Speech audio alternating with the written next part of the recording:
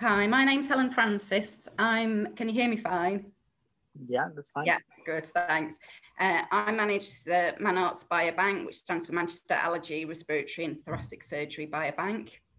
We're based at the North West Lung Centre at Wythenshawe Hospital, which is part of the Manchester University Foundation Trust, or MFT.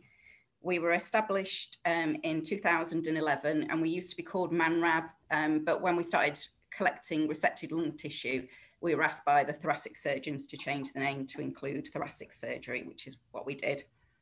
So the North West Lung Centre is a regional centre for respiratory disease. The unit sees patients with rare diseases, as well as those with common but complex diseases. Patients attending the clinic have numerous investigations performed as part of their clinical assessment, so there's a lot of information in the case notes, but it isn't accessible to research. We therefore set up a research tissue bank to capitalise on the clinical resource available in the Regional Respiratory Centre. Our aim is to facilitate high quality research that's compliant with all ethical and regulatory standards, including the Human Tissue Act. We were originally supported by the Respiratory and Allergy Clinical Research Facility, but we're now self-funded. In order to build up our sample collection, we've recruited patients opportunistically when they come to clinic. We covered originally allergy, cough clinic and fungal lung disease, and then we expanded to cover other disease areas. In the start, we recruited as many patients as possible that came through the clinics, but we've moved to a more targeted approach now, focusing on areas that are research active. And during the pandemic, we've also added in acute respiratory infections so that we can recruit patients with COVID-19. A number of people have worked on the biobank in various roles since it was established, and this is the current list of staff. Professor Angela Simpson is our chief investigator. We have a laboratory manager and a database manager, and Jenny Hankinson coordinates the resected lung tissue. Our full-time recruiter post is vacant at the moment, but there's various researchers who are supporting recruitment, including staff from our R&I department and from the Manchester Clinical Research Facility. And Simon Steffen's lab team and Jay Brown's lab team are supporting the processing of the COVID samples. At the moment, we've been mainly concentrating on the COVID sample processing just because things have been very different in terms of patients coming into clinic at the moment, as you can probably appreciate. So in terms of the samples that we collect, we routinely collect blood from patients, but here's a list of the other sample types that we do collect. We've had a number of studies recently, for instance, that have needed sputum or bowel. We've also had access to resected lung tissue since 2015.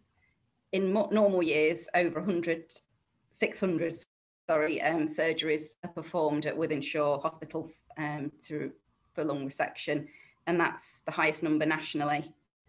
Staff from the Manchester Cancer Research Centre recruit the patients using a joint consent form, and MCRC Biobank have the cancerous tissue and we take the non-cancerous tissue.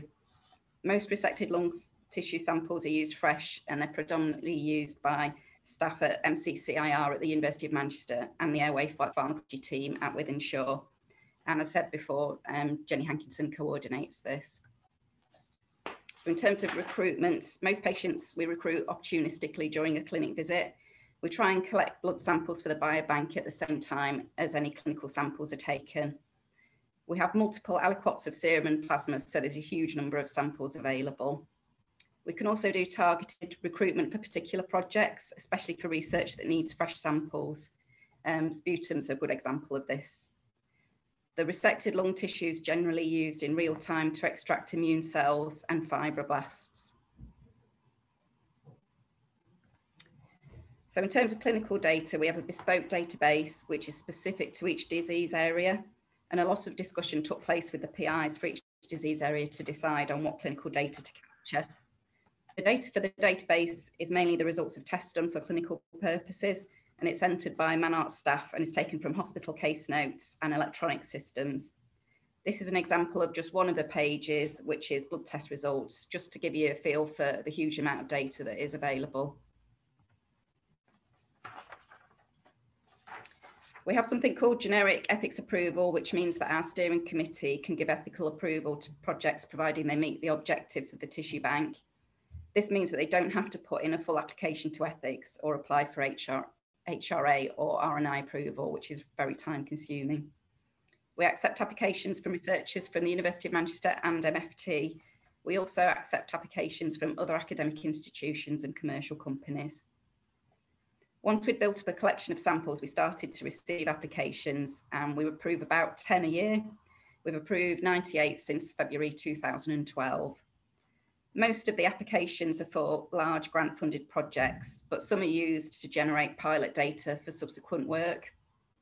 We've also been able to facilitate medical student, clinical fellow and PhD projects. And ManARTS samples have also enabled researchers to get approval to for foundation programme projects. We were also able to contribute to a large national high impact study due to the large number of samples that we have. As we're now unfunded, we operate a cost recovery system. I can provide costs for grant applications, which would be tailored to the samples that are required. Just need to drop me an email and tell me what you need. We provide samples at a discounted rate to researchers from the University of Manchester and MFT. The costs that we have include identifying, recruiting and consenting patients, which is inherently inefficient and very time consuming. It also includes the entry of clinical data, consumables and any processing that might be needed prior to storage. We also have to add on trust overheads, and for commercial companies, the trust will automatically add VAT. So say you wanted to apply for samples and data, what would you have to do? We have an application review process that's done by our steering committee. An application form has to be completed.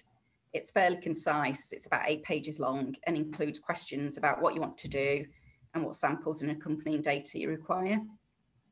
If a peer review hasn't been done already as part of a grant application, then we can arrange for one to be done. And lastly, a material transfer agreement has to be fully signed before any samples can be released for analysis. Last point to make is that I've included my email address here. So if you want any further information or you want to apply for any samples, then that's the email address to send the request to. Thanks very much for your time.